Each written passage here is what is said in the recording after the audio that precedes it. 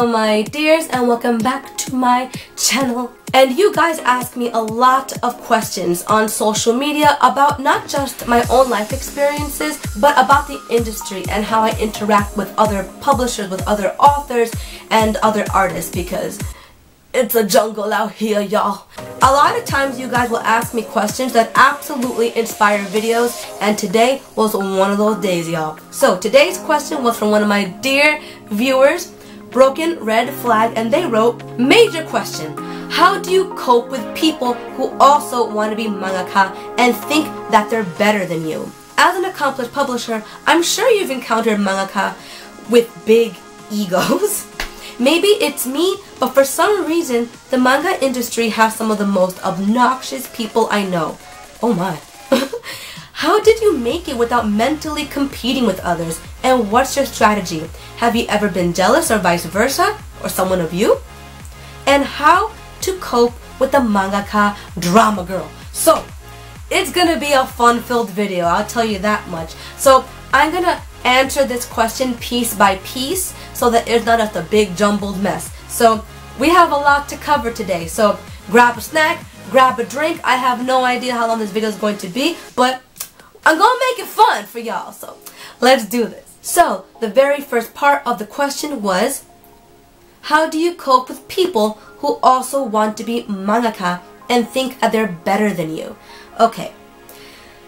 First of all, I don't really care about what other people think. If they believe they're better than me, let them think that. I'm not that kind of person who looks at other people's work and think they're so not as good as me. Like, that's absolutely not my attitude. My attitude is everyone has their own style, everyone learns at their own pace, and you know what? If they think that they're that good, kudos to them. Maybe they won't experience as much heartache until they realize one day that they meet somebody who is better than them and they realize it and their ego shattered, and that's a totally different situation.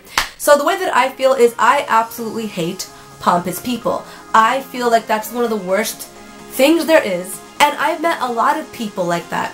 But a lot of that attitude, that cockiness, that's all just a cover-up, and I've realized that over the years.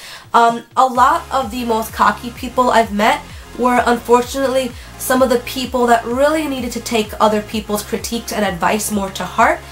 They were the kind of people that honestly really needed to practice more, but they were convinced that they were the best, and they were comfortable, they didn't want to improve, they would put others down, tell others what they had to do, how they should improve, but God forbid you said anything to them, because they will flip that out. And I met so many people like that. And it's kind of a shame because they're really passionate about their artwork, but their mentality, their cocky mentality, and their inability to take critique and advice is what prevented them from improving and being able to reach their goals of being published authors and working in the art industry. So if someone believes they're better than me, let them believe they're better than me.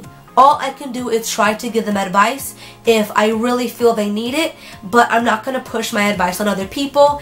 And as long as they're not bashing me while saying they're better than me, whatever, let them think what they want. As an accomplished publisher, I'm sure you've encountered mangaka people with big egos. Maybe it's just me, but for some reason, the manga industry has some of the most obnoxious people I know.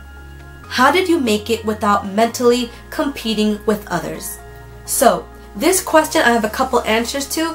First, yes, I have met a little too many people with huge egos. There are people on social media like YouTube and Instagram who really believe they're the best, and they will tell you so, and it's freaking weird. It is bizarre. You know, but some people just have big egos, and again, when you see somebody who's cocky with a big ego, it's because they are self-conscious and they want you to believe they're bigger than they actually are. I've had some of these really cocky people actually contact me for advice about publishing and telling me, wow, I wish I could reach that level to have my work in Barnes & Nobles. And then I'm thinking to myself, but on social media, you know, we're talking about how you're everybody's favorite author. Oh, okay. But, you know, again, it's just a cover-up. So, you know, you can't really take it seriously. But there are some people who have had some big freaking egos, and I've had to defend myself or my friends from these people. The next part of their question reads, how did you make it without mentally competing with others? What's your strategy? Have you ever been jealous or vice versa someone of you? How do you cope with the mangaka drama? And I can honestly say I have never been jealous of another artist. There's no reason. I am my own individual. They are themselves. I can admire people. I can look at their work and really love it. But am I going to be jealous of it? No. The chances are that person, if I really love their artwork, they worked really hard to get to that point. You know what I mean? Or they're older than me and they have more experience, so they practice more. You know what I mean? So there's really no reason to be jealous of someone else. And even if they're my same age, I should just have admiration for their style. There's really no reason to feel bad about yourself. Like, I remember there was this girl that I knew from school. She was very, very talented. She had a very rugged style, and I thought it was so freaking cool. It was like semi-realistic, kind of like Marvel Comics, but it had her own twist to it, and I loved watching her draw. And one day, she told me, I really admire your artwork. And I was like, really? What? And she told me, because your characters are alive. You can draw backgrounds. When I see your character, they look like they're actually living. They have a personality. I don't know how to write stories, and I don't know how to draw my characters in a way that they feel like real people. And I was so shocked. Sometimes you can really admire somebody, and without you realizing it, you might be able to do things that they don't know how to do.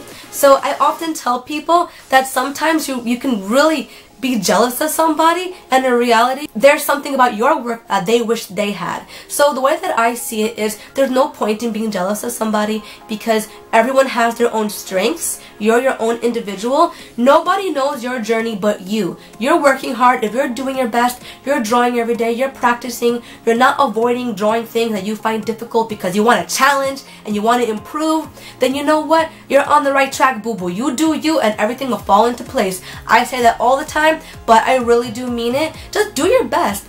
My mother taught me at a very young age that nobody should be my competition.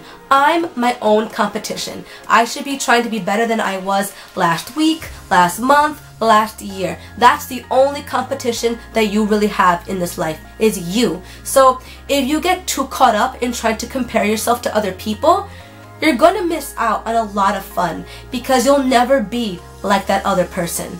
It's impossible. You can never be that other person, and they can never be you. So don't even try. Just be yourself. This world is so big. There's so many styles out there. There's no reason to be competitive. So the bottom line is, just like I said before, when people are too cocky, it's usually because they're insecure. And if you're jealous, that's also a sign of insecurity.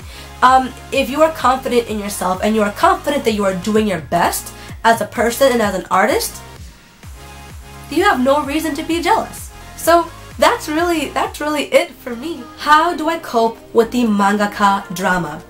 I cope with drama by not even being involved in the drama, girl. Like, honestly, I have no place for drama in my life, to be completely honest. Like, I want to live a peaceful life. I just want to create art, make people happy, and make myself happy in the process. So honestly, what it all boils down to is, mind your own damn business, don't get involved in drama, don't be a cocky son of a bitch, and just be good to people and be good to yourself. Like, drama's gonna happen, haters are gonna exist, but you just gotta keep on rolling. Just know that once you put your work out there, there are gonna be some mean people, there is gonna be some drama, but don't get involved in it, and you won't have any trouble. Like, that's how I feel. So I hope you enjoyed this video, guys. If you enjoyed it, please give it a big thumbs up. Please subscribe for more videos like this. And until next time, guys, please take care, God bless, and do not be afraid to nerd out. Take care, guys.